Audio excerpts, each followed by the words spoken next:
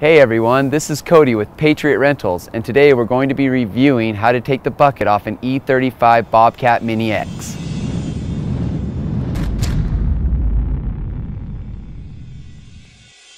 I like to wear gloves because I don't want to bust my knuckles up. First step is you're going to turn that machine on. So we'll hop in, let the glow plugs heat up, go ahead and get it started. Put down your lever. What I like to do is get the bucket positioned just like that, so that it's got a little bit of curve. It's much easier if you have two people. Unfortunately today I don't have a spotter.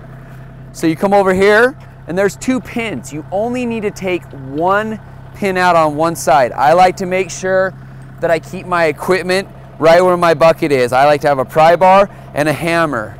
So you're gonna go ahead, come over here, and you'll hit the pin.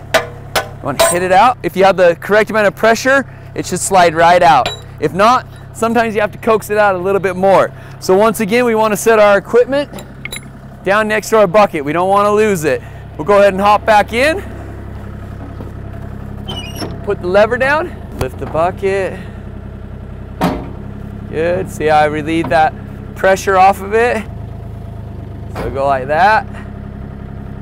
Go down, get those hooks to release. Take it right off. Yay! Let's see that in its replay. Wow, look at that. He makes it look smooth as butter. Those hooks come right out. You haven't seen that since 1976, right, Tom? So now we would say we're putting on a different bucket. I'm going to show you how to do this. You want those levers to go right underneath.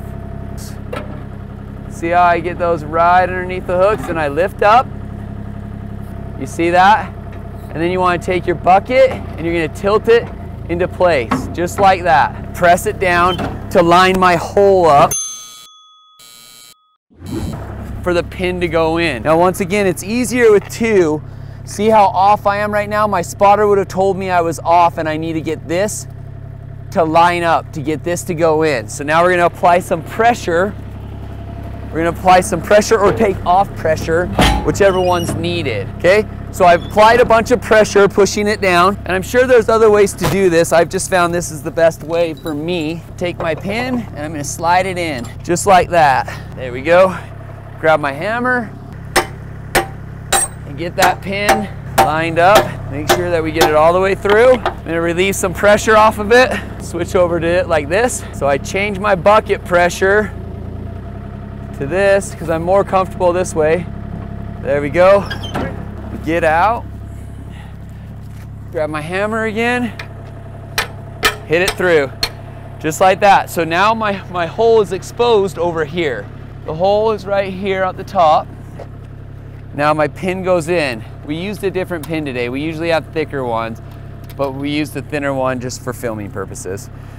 Then that is how you change the bucket. Whether it's a 12-inch, 24, 36-inch bucket, that's how we change them on the Bobcat E35.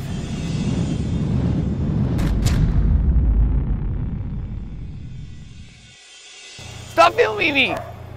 You're being a creeper!